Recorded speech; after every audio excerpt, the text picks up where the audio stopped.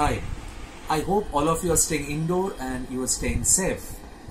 And I also hope you are following all the guidelines.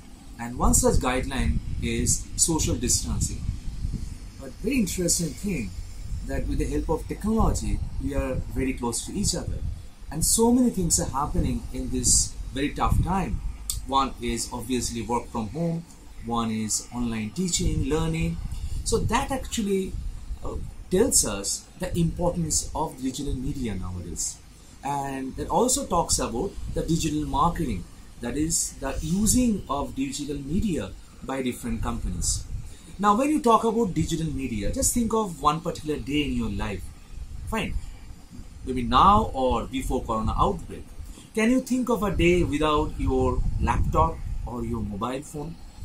Think of newspaper, think of food delivery, think of going somewhere with the help of a cab. You always look at your mobile. Forget about the laptop or desktop. The mobile becomes a very important part in our life. And what do you do on mobile? First thing is you search for information. And for that, what you do? You go to Google. Google has become almost a generic term for us. Although there are many other search engines. Although Google is not the first search engine, but Google has become a very, very common term, or I should say a common element in our life.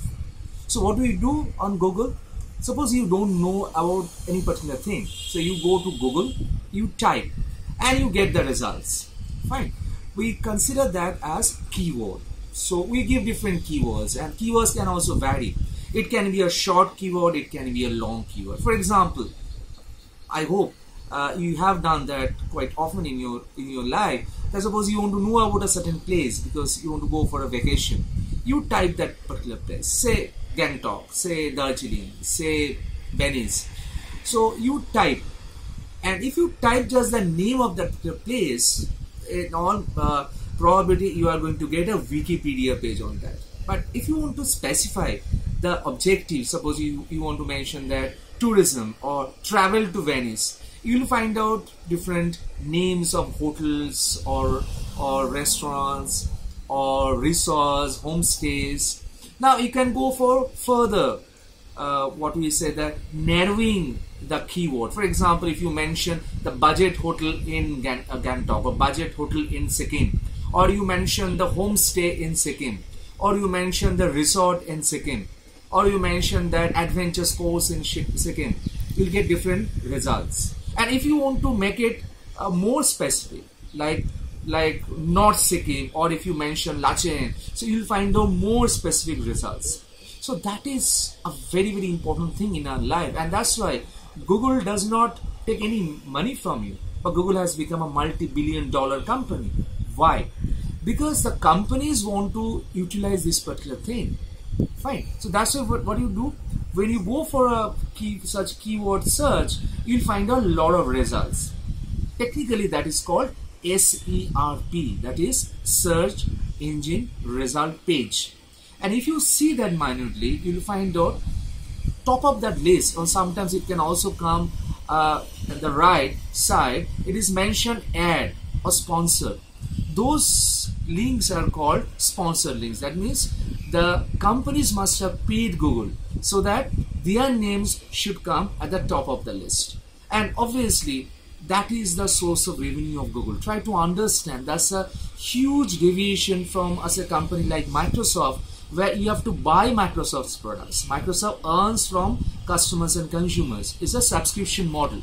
But what model Google follows, or what model Facebook follows? They don't take money from the customers or consumers.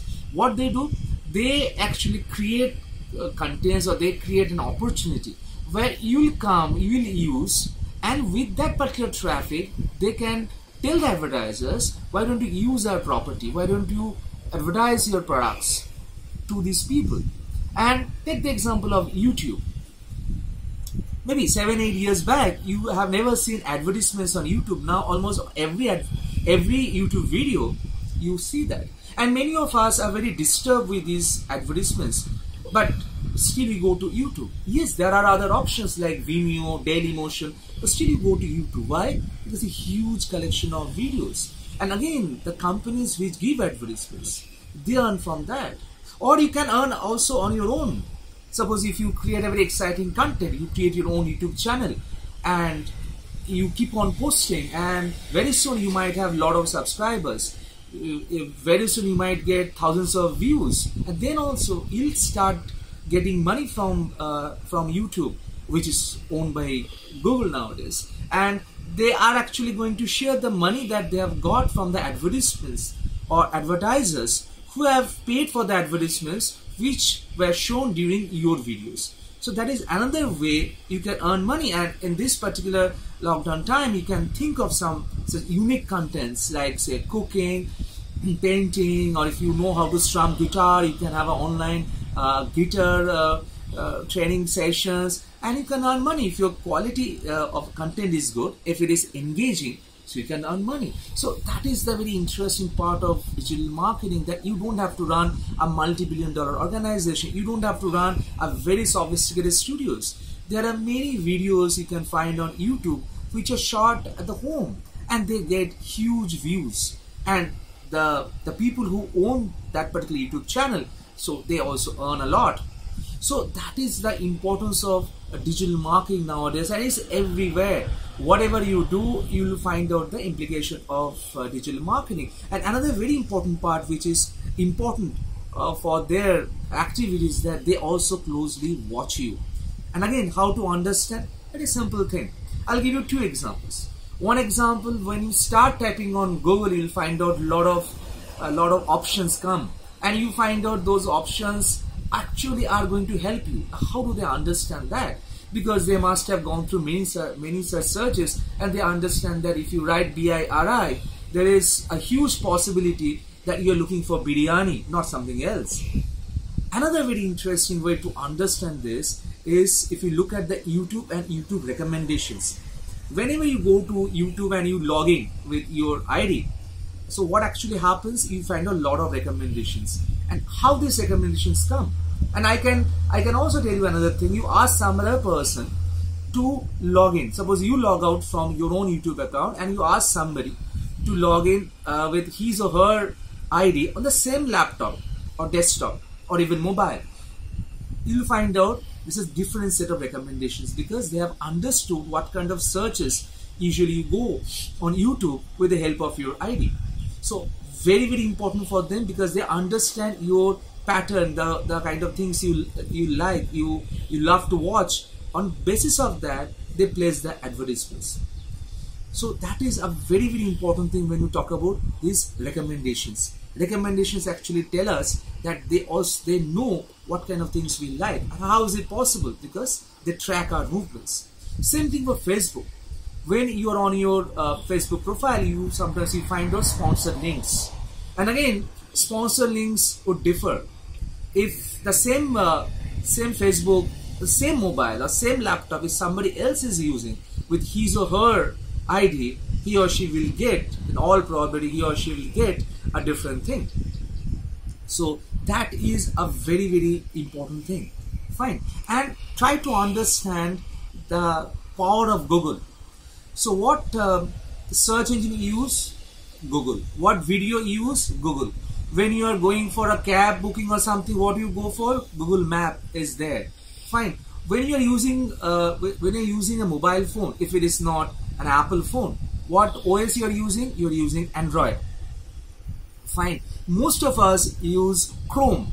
Now, all are owned by Google. So what happens? Whatever you are doing, so somehow there is a digital trace or some sort of footprint that you are having, and actually Google is following that.